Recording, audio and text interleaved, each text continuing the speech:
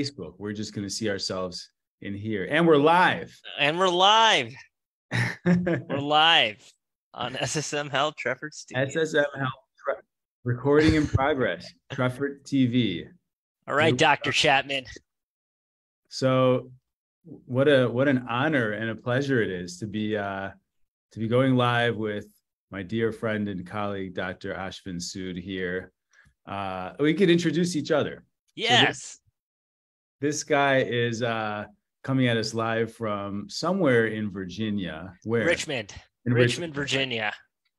And he is our newest child and adolescent psychiatrist working here at SSM Health Treffert Studios. Now he's not here. I'm here, which is why I have the fancy microphone that's not live, but it gives me the good look of being live.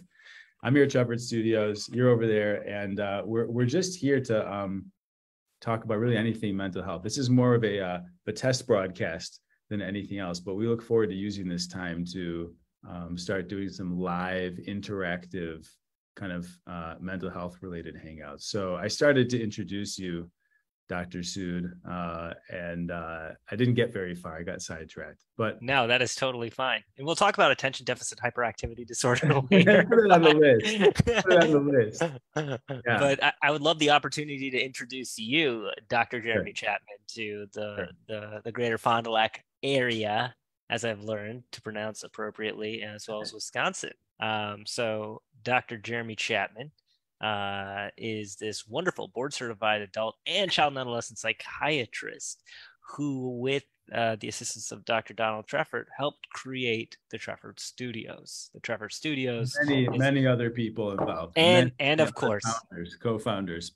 Absolutely. But Dr. Chapman is our kind of medical director at the studios. He has helped create, with co-founders, this 8,500 square foot amazing kind of mental health clinic in which we can see patients, in which we can do group therapy, in which we all have all types of fun games and groups and all types of things for the Fond du Lac community. And so it's just this really, really cool model. And so Dr. Chapman wonderfully recruited me to help work in as a virtual psychiatrist, and we're coming at you live tonight to kind of talk about all things mental health related. And that's another thing that we can talk about, by the way. So just for everyone who's watching, and I can't see how many, but I'm assuming there's a few million watching, you can put chats either on Zoom if you are in our public Zoom meeting or webinar, or you can put comments, questions into the chat within our Facebook live stream. So I think people are probably more likely to be watching on Facebook right now. As we continue to grow this, there are two ways to participate and be in on the action of these. But any comments, questions, or topics that do come through in those chats will be routed to us. I don't think we'll see them immediately, but we have our trusty marketing team, aka one Jace Como, who's here working all the back end stuff for us and making this possible. So we would love to respond to any questions that we get from people out there. We're not your doctors, but we are doctors, and so we're happy to try and help in any way that we can. Of course, if there's any actual emergency or medical concern you have, you need to take care of that in a safe way on your own. What other types of disclaimers do you think we should drop right now? Well, I think that the biggest thing, and also, like us on Facebook, like us on our social media pages. Like, follow, share. Yeah, we LFS. Physicians don't typically advertise that, but we're pushing for that because we want people to know about kind of the services we provide here at SSM Health Treffert Studios, and just kind of general awareness. Our job on this kind of overall, I guess if you call it Facebook Live /podcast, is to provide kind of like evidence-based education about mental health, and to kind of take your questions and kind of think about them more so, and try to provide the general public with, our thoughts and, how we approach different clinical scenarios, or just if you have questions about medications. And we want to try to be a trusted source in the community. I love how you've put that. And assuming that we don't get questions, or if there's any lulls in activity, again, I am assuming that there's thousands of questions coming in, and Jace is just triaging them and sorting through them. But in the meantime, we can just kind of riff and chat about anything. It does happen to be National Mental Health Awareness Month. I think that's the correct name of this month. We're just coming off the tail of Autism Awareness Month, which is April. And now we have the more general Mental Health Awareness Month. So what better time to start broadcasting live mental health related content, educational content than right now. Do you, Dr. Sood, in your kind of practice or world, do anything in particular to commemorate this month other than, just carrying on with your job? Yeah. So, May is a pretty important month in my mind, because when I think about mental health, I think about the seasonal changes. I think about weather. I think about, kind of this time of like where people kind of come out and it's spring, right? And so what I've been talking with my patients more, and I think about, coincidentally with May mental health awareness month, is exercise. I think of commemorating May as a good time to kind of start instead of like, January and New Year's resolutions of going to the gym or going for walks or exercising more. I like May to also be another commemoration of that. And the weather is getting nicer. I know I'm in Richmond, Virginia, and you're up in Wisconsin and Fond du Lac. We're So 75 and sunny today. look how beautiful that is, right? Look how nice that is. Perfect. Yep. And there was new literature that just came out. I think it was in the New England Journal of Medicine that talks about how protective exercise is and against depression and other mood disorders. And so when I think about Mental Health Awareness Month in May, that's the first thing that kind of pops up in my mind is like the weather's nice. Patients may have been on medications for a while, and, we can kind of consider like what would going outside be like right now? How would that feel for your mental health? What's it like to get, vitamin D exposure from the sun, and how that would help for your mental health? So that's how I would think of commemorating it. Do you have any thoughts about that, or any ways? So what are you doing? What are you doing to get your body moving? What are you doing outside? And what am I doing? Well, in my little office, I have a little Peloton bike machine that keeps me going. But the weather's behind really the nice. Scenes, cribs with Dr. Sood. Cribs with Dr. Sood. Welcome to my crib. Implement Snoop Dogg's voice in here. Yeah, no, what I do is I typically, because the weather's nice, there's some great running parks around here. So I'm getting back into jogging, getting back into running around. Kind of just like used to be a cross country runner. So that's been really nice. Really? Yeah. And some people have more of the luxury of working at home, like post-pandemic. And if they're kind of like me behind the computer screen, I always tell people, go spend an hour outside, whether it's at a coffee shop. I go to a coffee shop now, like literally once or twice a week. And I just sit out, even if it's just like 30 minutes, 45 minutes, just to sit outside in the sun. It is so nice to have a change in routine. It is so important because we know that, if you're sedentary or you're sitting for a long periods of amount of time, it really takes a drag on your mental health. So implementing those kind of daily routines, so important. And that's what I've been trying to do more. You can always fall off the bike, quote unquote, literally and metaphorically. But it's always good to try to get back on and do your best. So that's what I kind of think about of like, how do I get myself out there? Is that where that expression came from, do you think? I think it was like fall off the horse, right? Not the bike. True. Yeah, right. But I mean, I wonder if it was because horseback riding was the form of exercise, and then somebody I see. was doing a daily ride and then fell off their horse and then fell out of their exercise routine from it. Sure. That's where it came from. If you're out there watching and you know the answer to this, please chime in and let us know. Please. I want people. Jeremy was talking about this earlier. I want people to also think of this kind of chat or this podcast as a car talk from NPR. Car talk. Yeah. Yes.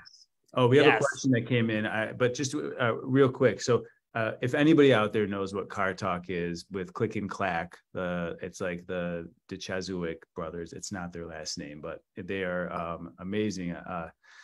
duo of Italian brothers who I think were educated at Harvard, brilliant, brilliant people. They're not on the air anymore, but for many, many years they ran on National Public Radio, just talking about cars. And people would call in and say, I have a 1987 Nissan, this or that, and it's making that noise, and they would diagnose it together. But what I loved about the show was they were just always laughing. They were always messing with each other, making each other laugh, teasing each other, and the people who were calling in. It was just, you don't have to like cars to enjoy it. So that would be a goal of this, is that you don't necessarily have to be super, you don't have to be like a mental health professional to feel like this is a good use of time to, hang out with us here and learn with us. It should be laid back and fun, and that's what and educational if we can. So on that note, and by the way, I keep a soccer ball in my office. I was like, where did the soccer ball come from? It's very flat right now. I need to get a pump for it, but you never know when it's going to come in handy to have a soccer ball in your office. It's true. So, that's true. Keep that in mind. We have a question that came in. Can you get diagnosed with autism as an adult? I'll let you have the first crack at that. Yeah, and this is a great question. So autism, it's become more aware in public and society about this is a diagnosis that exists. We're becoming more aware. General public has become more aware of symptoms, such as the major symptoms of autism being kind of fixed rigidity and difficulty with transitions and sensory issues as well.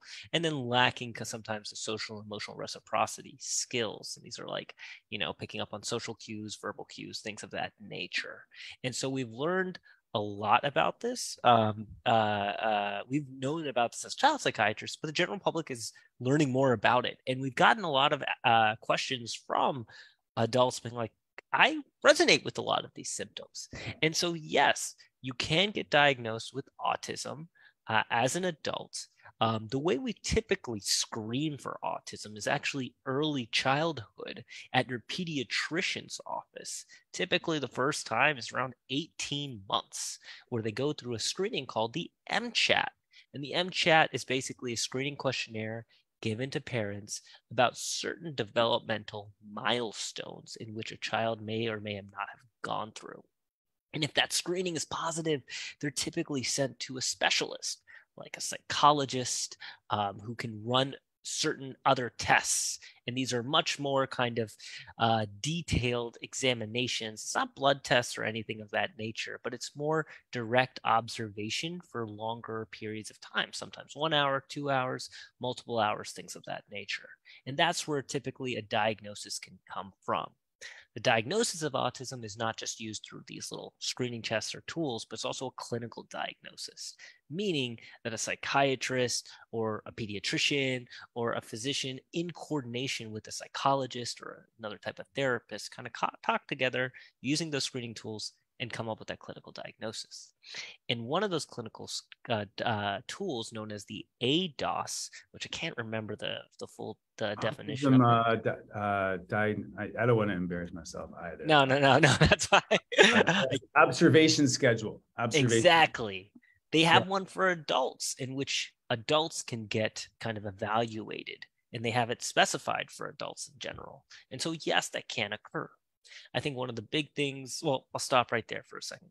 Dr. Chapman, do you have any other things you want to add to that? You're cruising. The only thing I'm going to add is we may be lucky enough to have our presence graced by an adult who has autism at some point during this call. Awesome. Who would be an amazing asset to this call. We'll see if we can get him on here.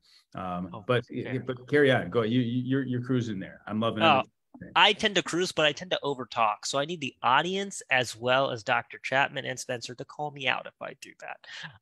But the ADOS, which is given to adults as well, can occur. Now, to get that type of clinical testing and clinical assessment, we have to understand the realities, right? There are not a lot of mental health providers out in the world. And even with those providers, they might not be trained with screening for autism. So it often is a long wait to get a diagnosis or even an assessment for that. And typically an ADOS is a very specialized clinical tool. Now again, you don't necessarily need that, but it's a good way to define it. And the question is if you're given the diagnosis of autism, then what? I think that often is an important follow-up question. So if I flip it back to you, Dr. Chapman, what would you do? And I was going to say another way to ask that question that you just asked is, the question that we got was, can you get diagnosed with autism as an adult? And we've now answered that, which is the answer is yes. But, the other question to go with that also might be phrased as, why get diagnosed with autism as an adult? You've made it through the first 25 years of your life without the diagnosis / label / anything else that may come, good or bad, with that. Why would one seek that diagnosis at this point in their life? Again, if we can get our buddy Spencer up on this call, we'd love to hear from him. He wasn't diagnosed as an adult, but I'm pretty sure. But in any case, he could speak from the lived experience of it. And I do get that question asked to me by parents. If their teenager may have autism, or if they themselves may have autism, why would I even do this? And a couple reasons, and this applies to really all ages, I will say. It's helpful to know what you are and who you are. Look at this. Look at this timing. The man, the myth, the legend, Spencer Deppes. Now, you haven't met. I haven't met Spencer, but I've heard incredible things, so I'm stoked. This is so exciting. A live you guys are meeting on a live broadcast to the world. What cooler way to meet? Well, we'll let you introduce yourself in a second, Spencer, but we were just talking a little bit about adults with autism, because a question that we got from the crowd who was watching, and we appreciate the question, by the way, is, can you get diagnosed with autism as an adult? And Dr. Sudover here was answering that question, gave a great answer to it. And I was like, guys, audience, watchers, viewers, followers, we might be lucky enough to have someone join us soon. And bam, like magic. It's like we just dialed you up and you were ready to go. So with no further ado, let us also introduce here Spencer. Give us your little kind of spiel of who you are and how you tie into here. Oh no, we don't have you. We don't have your audio, Spencer. We need your volume here. We need your mic. We're gonna get it. Get one of those fancy mics that Dr. Chapman has. Otherwise, we're just gonna have to read his lips. Let's see. Can't hear you yet. Here. And then while he does that, I want to read what's behind him. Parking lot updates. No parking in lot. I wonder where he is. Oh, we got you. There it is. We got you. There it is. There it is. You. Welcome. The world is watching. Tell us who you are. Thank you, Dr. Chapman. Thank you, Dr. Ashwin. I hope to live up to that amazing intro. Thank you for inviting me on. Yeah. So talking about adults living with autism, or I should say, surviving in a world full of uncertainty for anybody at this moment. I think we can all take a step back and really understand that not just a person with autism, but anyone right now is probably dealing with a lot of stress. And I think we can all empathetically relate to that. But I think like one of the coolest things about being on the spectrum is the empathy that you have towards others.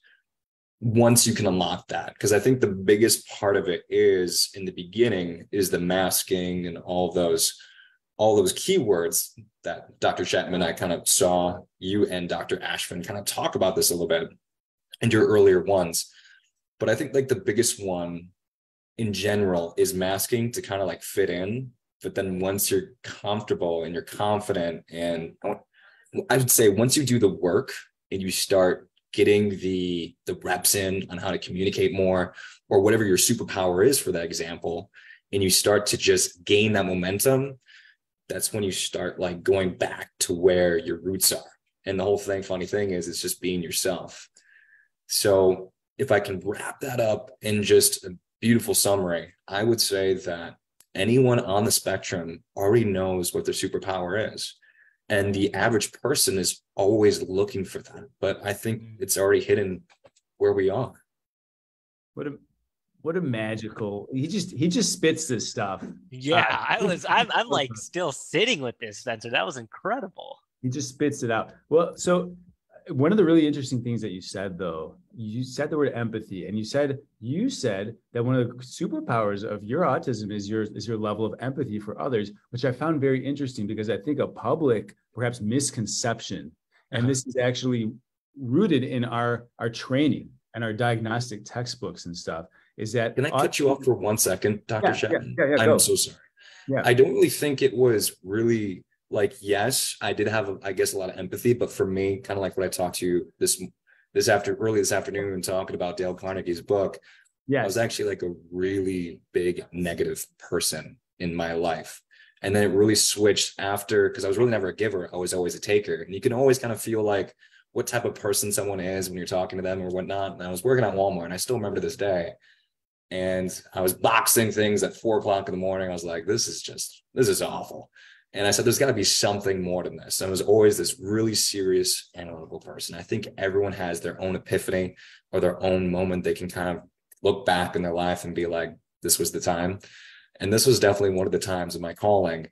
And it was a skill that I didn't have, but it really forced me to look inside myself. So to give it right back to you, it wasn't a skill that I always had. It just was something that was universal. Because if I really wanted to be successful or be someone that I'm not, I have to kind of create that habit and kind of almost the right word I'm looking for is just kind of be habitual about it. But I think the universe knows, and it'll kind of give us something, but it'll test us first before we get it. And I think you have to go through those tests in order to really go where you are. You've emerged from so many of those tests and challenges as the champion. And we can talk about you as a champion in just a bit, because so this is right in line with what I was saying, is that I think what I'm realizing just now in front of the universe here is that there's a huge and important difference between having empathy for others and expressing empathy for others. And in psychiatric training, and I think in the general populace, autism is associated with a lack of empathy. And I think it's a disservice to folks with autism. And it's not that I think, I'm just talking about you, for example, it's not that folks who have autism lack empathy for others, which is commonly believed, but I think maybe it's expressed differently, or maybe you have a difficult time expressing that empathy with others. And so when you talked about bringing your mask off, Spencer, that your superpower is actually empathy. Once you have become better at expressing that empathy and articulating it and sharing it with others, it was not like it wasn't there, right? It was there all along.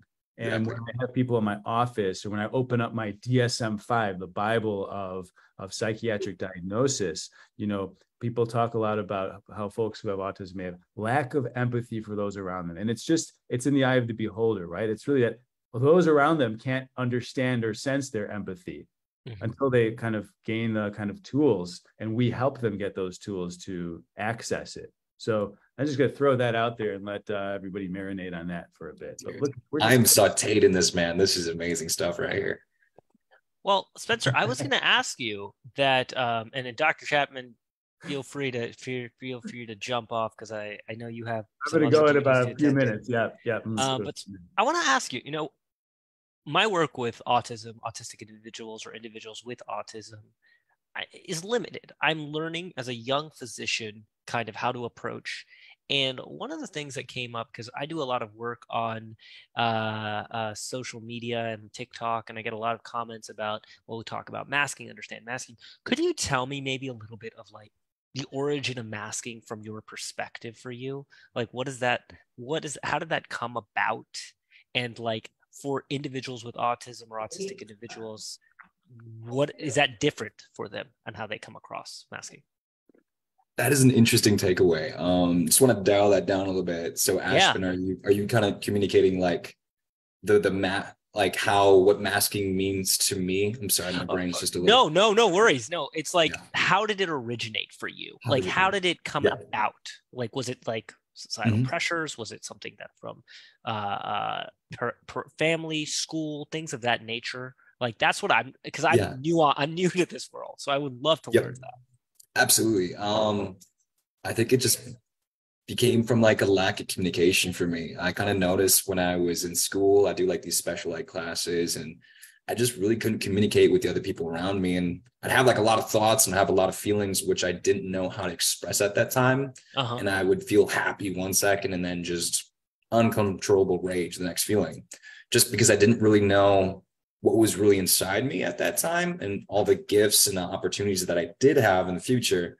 But it was time and dedication and like, hey, maybe I'm feeling right now, I'm feeling a little happy, or this time maybe feeling a little hurt, but how to express that in a way that I can communicate that without using physical violence or something of that stuff. I see. And one of the things that I think was really beneficial for me was, I think the number one thing is having an amazing support system, which is my mom and dad, of course. But my mom was like that type of person who was a therapist and kind of noticed right away I was doing puzzles for like hours on end. And she's like, this is kind of interesting. And she put me in sports right away, because even though I was wearing sweatpants and had best coordination,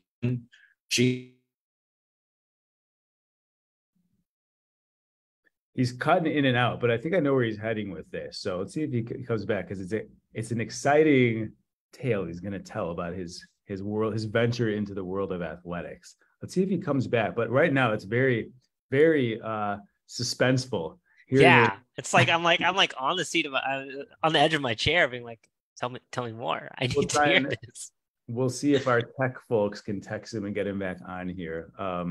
But he, at the risk of telling his own story for him, he has succeeded in the world of sports in a very cool way. And I hope that he hops back. And if he doesn't hop back on, we'll catch him on a future one. I think that he should be a recurring guest on this. / co-host, because he's, as you can already see in just the minutes that you've known him, Ashvin, that he's such an engaging and charismatic guy to talk to. And just yet another kind of, I would say, a misconception about autism, right? Because there are some real negative assumptions and generalizations about folks with autism, and he is so animated. His eye contact is so excellent. He has worked a lot on his public speaking skills and his communication skills, and he is an example of somebody who has reached the point where, to the typical passerby perhaps, does not have as pronounced of some of the kind of communication challenges that we talk about and see in folks with autism. And so that brings us right back to masking. He's not at this point trying to fit in or look normal. He has just put in a lot of work and clearly had a lot of support, to the point where you could have a whole conversation with him and may or may not have any idea that he has faced some of the challenges of being an individual with autism. He's texting us right now. I think he's probably lost his Wi-Fi is shoddy. So he's going to try connecting another way. I'll hang out for another couple minutes here. Look, if I have to go and it's just you got this. Hey, I'll talk. You got this. What are you going to talk about if I go? What are you going to talk about if I disappear? I'll open it to the audience. I will tell people, whatever they want to talk about. I'm happy to chat with them. Mostly I'll talk about what it is like to see a psychiatrist. A lot of people have never even seen a therapist before. What does that look like? And so it's one of those things. Oh, sweet. Perfect. You keep that in your back pocket, because now we got Spencer back. And Spence, I'm going to roll out while you keep going here. But it's absolutely. I got about 5 more minutes too, as well. Okay, perfect. So we'll end at 7. I'll close them out, Spencer. I'll be the anchor. Bring it on home. All right. It's been such a pleasure. I'm so happy that we're doing these. I'll see you guys later. Thank you so much, Dr. Chapman. So, Spencer, you were talking about kind of right at the sports, and then it got cut out. Exactly.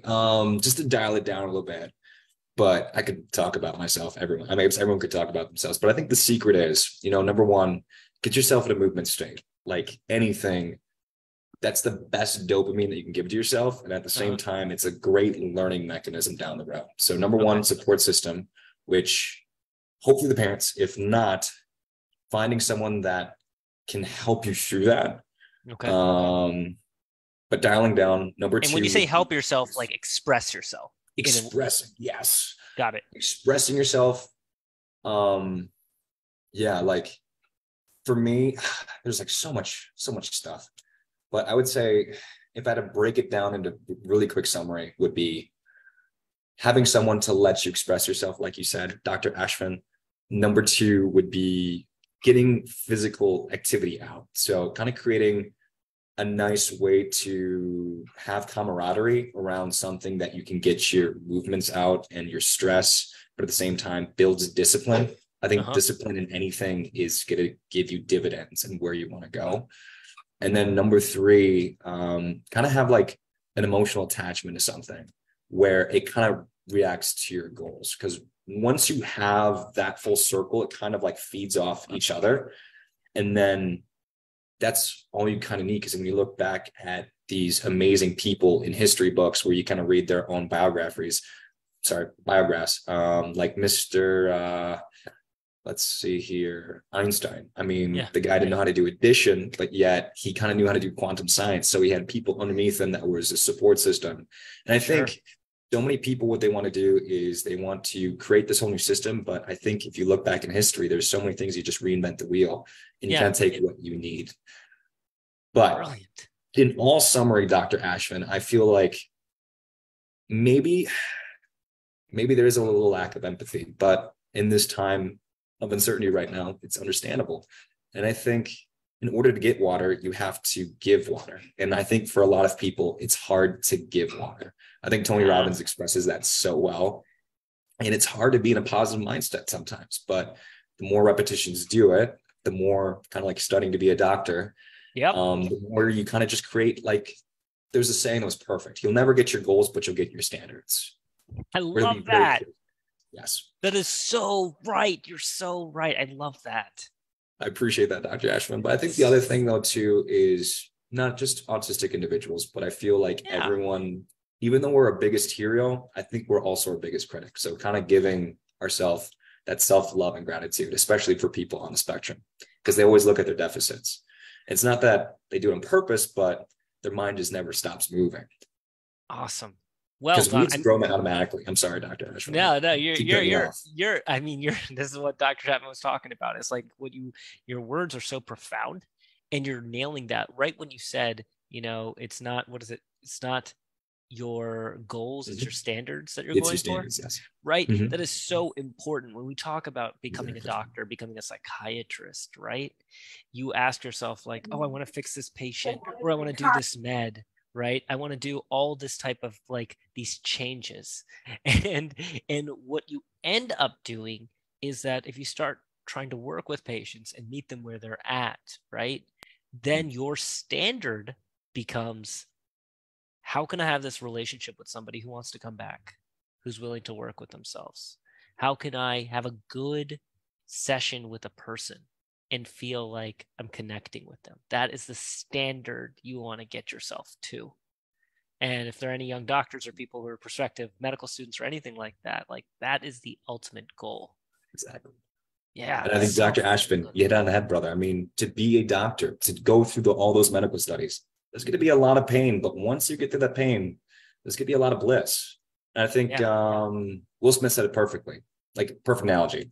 When you're doing a skydive, it's really scary, but once you get on the other side of that pain and that fear, you're going to have more bliss. The more you go through pain, the more adversity there is, the more euphoria, the more just gratitude you're going to have in life. Gosh, yes, you're absolutely right. And having that support system through that pain is super important to have that kind of pat on the back. Mm-hmm. And I want to say this knowledge is simple by any means, but I think it's profound by the fact that anyone can do it. I think it's just like having that support system, having the emotional ties to keep you consistent. But I think of this as profound knowledge because it's simplistic, yet you have to hear it at the right time. Like, as you know, you can tell a patient many, many times, but until you link their goals to their emotions, for example, if someone's having just a really bad heart, have high blood pressure, and you say, hey, how old's your daughter? 5 years old. Would you like to see your daughter go down the alleyway to get married? I mean, I think every parent would love to see that opportunity. Mm-hmm. But the likelihood of him being there is not that small unless he changes his ways. And the only way to change another person is to subtly express their own emotions to the goal. Yeah, you're absolutely, Spencer. Let me ask you this question on top of it. And I know you have to go, but like, it sounds like, just from the general themes of things, you've implemented support network, discipline, and emotional attachment, those top 3 things. And you've implemented that through how would you express yourself and like how to work on those things. Mm-hmm. Is there ways in which you kind of reach out to the community and try to mentor younger folk in that way? Ashvin, that's actually Dr. Jeremy's been not hounding me. He's been doing a great job on being persistent and consistent with me. Because when I look at social media, I'm usually like the opposite. I like to be quiet. I don't really, when I see TikTok, I see people doing dances and whatnot. I'm like, oh, that's not really me. And I think deep down, I think what it really is I think I'm afraid of saying what I want to say. And then getting judged for it. So I finally made a TikTok account, but even though I say a lot of cool things, I think as long as you can meet 50% of those things, I'm trying to take massive action right away. Because sometimes I overthink everything, like a lot of people. And then you kind of get learned helplessness a little bit, where you're like making this problem way too big. So that's one of my goals, is actually to kind of create an intriguing TikTok, just to be a normal dude, be like, hey man, this is me. So one of my things is I have nationals coming up May 18th, where I get to fight. Anyone can go, but you get to fight everyone across the United States, where if you win first to third, you get points, and if you get enough points, you get to fight international competition. So, and when you say fight, what type of fight are we talking about? Judo. So it's like judo. Okay, so this was a sport that Dr. Chapman. I did not know that. I was like, fight? What do you mean fight? Right, okay. Okay, judo. Wow, very cool. Okay. Yes. So I think for me, that's like one of the things is, I, like anybody, I say a lot of cool stuff, but I think as long as we can just take massive action on our thoughts right away, I think that's one thing that I really need to work on. But I appreciate all the positive things done, Ashvin. This is amazing. This is a great community you surrounded yourself with.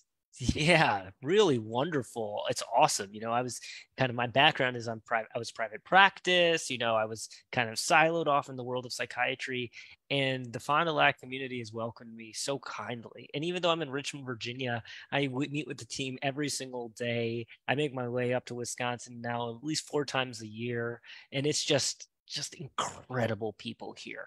And so I'm just very honored to be welcomed, and I'm honored for to help out in any which way and to learn, because like I'm learning so much from you, and I've had a little experience working with autism and working in kind of, I've worked in patient-centered care, but I'm learning so much. So it's a cool opportunity, just a really cool opportunity.